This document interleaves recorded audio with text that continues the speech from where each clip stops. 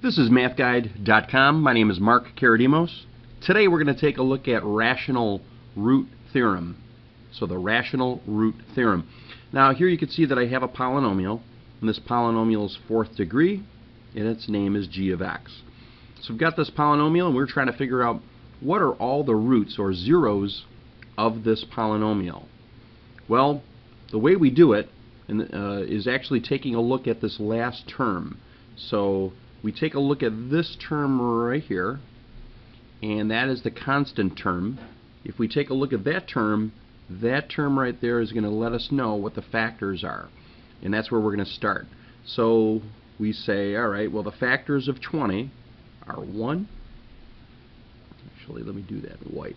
So the factors are 1 goes into 20, 2 goes into 20, we've got 4 goes into 20, we've got 5 that goes into 20, 10 that goes into 20, and 20 goes into 20. So all of these are factors, and positives and negatives we have to consider. So it looks like we've got a number of factors to consider. Let's see, 1, 2, 3, 4, 5, 6. 6 times 2, because there's positives and negatives, there's 12 possible factors. Alright, now that would be simple enough if this leading coefficient here was 1.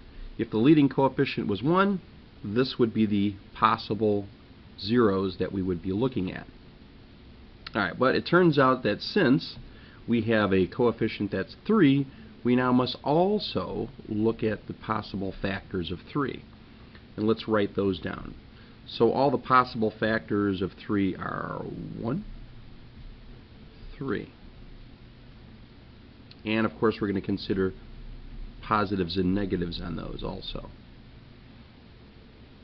Alright, so we have a number of factors to consider, and what I want to do is also put a division sign between them, because we're going to take the factors of 20 as numerators and the factors of 3 as denominators, and we're going to form all possible rational roots. So this includes fractions as well.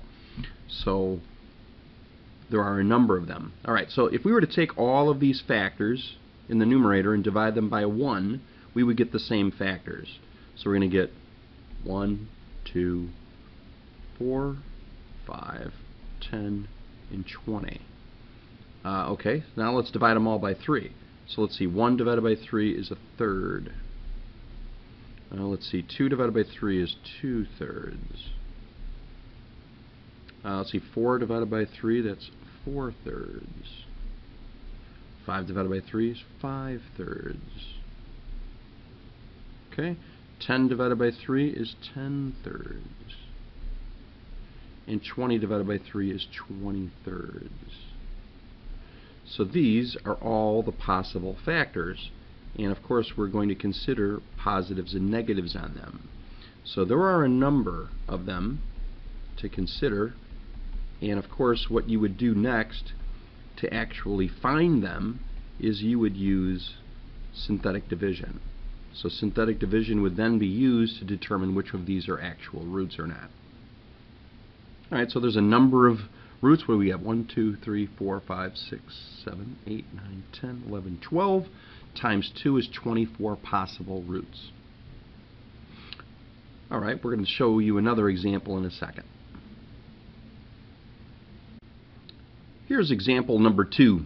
So now we've got a different polynomial. This polynomial is p of x, and it looks like we've got 3 terms, and it's got the highest degree 3, so it's a degree 3 polynomial. Alright, so what we're going to do is figure out what are all the possible rational roots. Alright, well, let's write them all down. Well, the way we start, of course, is with the end term. Okay, we start with that, and we write down what are all the possible factors. So we got 1 goes into 10, 2 goes into 10, 5 goes into 10, 10 goes into 10. And of course we've got positive negatives of each. Let's next talk about the leading term. So here's the leading term of 4. So let's write all the factors of 4. 1 goes into 4, 2 goes into 4, 4 goes into 4. And of course positive and negatives on all of those. Now what we do is, of course, form a big fraction, taking the end factors and dividing them by the leading coefficient factors. And that's how we're going to form them, all the possible rational roots. So if I divide all of these by 1, I get the same, and I get 1, 2, 5, 10. If I divide them all by 2, let's see, I get 1 divided by 2, that's a half. Let's see, I get 2 divided by 2, that's 1, I already have that listed. 5 divided by 2, alright, that's 5 halves. Let's see, 10 divided by 2, that's 5. Alright, got that already listed. Alright, now let's divide them all these by 4. 1 divided by 4 is a fourth. 2 divided by 4 is a half. Got that listed. 5 divided by 4, alright, let's list that one. And let's see, 10 divided by 4, that's 5 halves. Got that listed already. Alright, so there we have it. We have all of our factors listed, and we have to keep in mind that there are positive and negative varieties of each. Let's see, 1, 2, 3, 4, 5, 6, 7, 8. 8 times 2, because there's positives and negatives, there's 16 possible factors. So it turns out that this is going to be quite the long problem to actually find them all.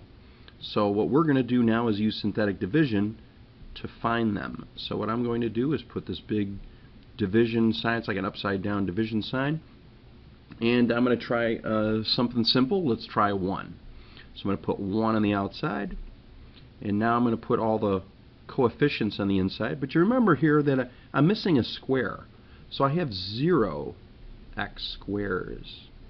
Okay, so I have to make sure I put a placeholder in here for synthetic division. So I've got 4, 0, negative 21, negative 10.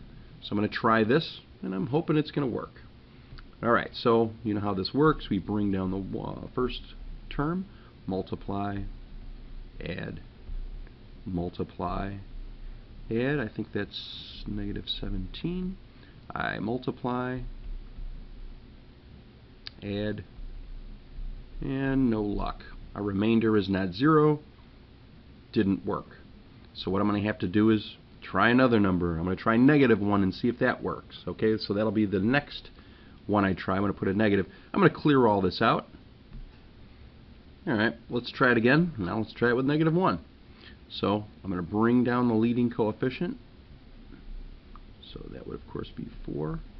Multiply, add, multiply, add, multiply, add, and it looks like here I get 7. Well, still not a 0.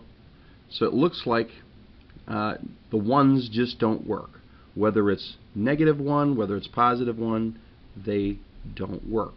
So what I'm going to have to do is try some other number. So I'm going to clear all this out.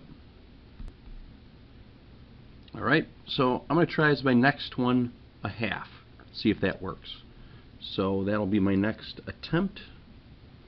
Bring down the leading coefficient. Half of 4 is 2. Add. Half of 2 is 1. Add. Half of negative 20 is negative 10. Add. Nope, that's not getting us a 0 also. So I'm going to have to clear this out and try another one.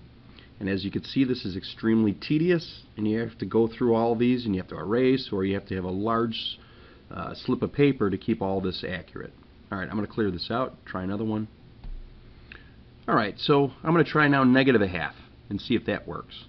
Alright, so again, I'm going to bring down the leading coefficient. Let's see, half of 4 is 2, but I want a negative, so it's a negative 2. Add. Half of negative 2 is negative 1, but I take the opposite, positive 1. Add, I get negative 20. Half of negative 20 is negative 10, but I take the opposite. Add. And there you go. I found my first 0. So the first 0 we have is negative a half. So that is really a great situation to have half. What some people do at this point now is this is a quadratic equation, because that would be a number, right? Our rightmost number is a number. That's x. And that's x squared. So what people do now is they solve this using either factoring if they can, or a quadratic formula. I'm going to do neither. I'm going to keep going with synthetic division. And I'm going to go continue with synthetic division right where I left off. Okay, so if I've got a 0, I'm going to continue right from this point. So I'm actually going to continue right on from there. Okay, so now I have to make another gamble as to what new number to try next. I'm going to try -2 next. Alright, so let's try that, and let's see if this works with synthetic division also. So you bring down the leading term, multiply, add, multiply, add. Got another 0, so that's another factor as well. So far I've got 2 factors, and if I were to try rebuilding back my polynomial here to see what's left, remember that's a constant term, and then that would be x. So it looks like this is the other factor. So if I were to write all factors of this polynomial, which I'm going to do, let's see if -1/2 was a factor, or I'm sorry, a 0. Got to get my terminology right. So if that is a 0, then you take the opposite for the factors. So that's a +1/2. If -2 is a 0, then the factor is x plus 2. They're always opposite. And then here's our last one. Our last one is 4x minus 10. Alright, so it looks like these are the 3 factors of this 3rd degree or degree 3 polynomial. If it's degree 3, keep in mind that there's a maximum number of 3 factors. And sometimes they repeat. Sometimes you'll get the same factor or same 0. So you can sometimes get repeating factors. Okay, so this is how it works, and synthetic division is going to be what keeps everything together, and just continue right on. Once you get that 0 remainder, just keep going on. So go back to MATHguide.com, check out our interactive quizzes, check out our other instructional videos and text lessons. It's all free, so enjoy. Take care.